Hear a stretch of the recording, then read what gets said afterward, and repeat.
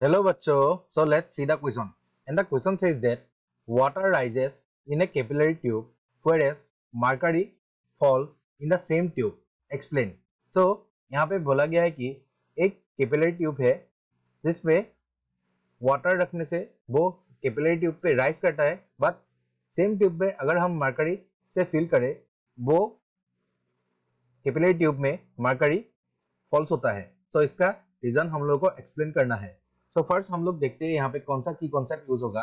सो यहाँ से हम लोग बोल सकते हैं की concept here we are using cohesive force and adhesive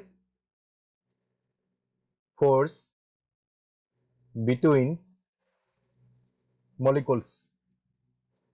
so first हम लोग देखते हैं what is mean by cohesive force and adhesive force. So cohesive force mean अगर कोई मॉलिक्यूल्स के अंदर ही कुछ फोर्स ऑफ अट्रैक्शन अप्लाई हो रहा है तो उसको हम कोहेसिव फोर्स बोलते हैं। And adhesive force means force of attraction between different molecules. So in this case, in capillary tube, water rises because here we can say that the cohesive force between water molecules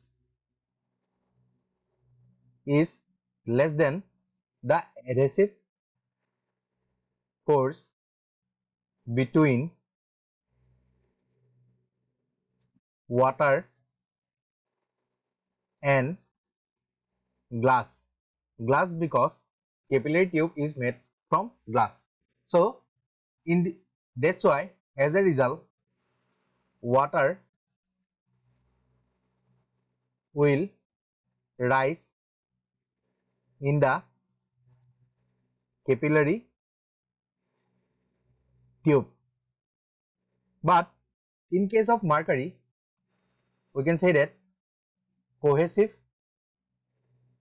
force between mercury molecules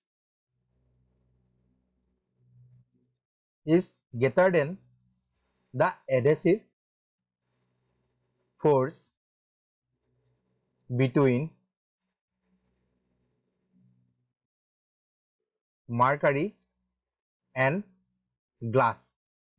So as a result we can say that mercury will fall in the tube.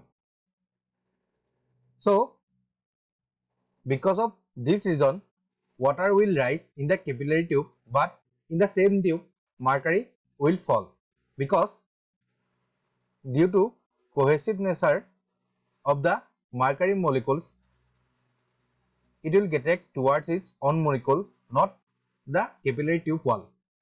So this is the reason behind water will rise in the tube and mercury will fall in the tube.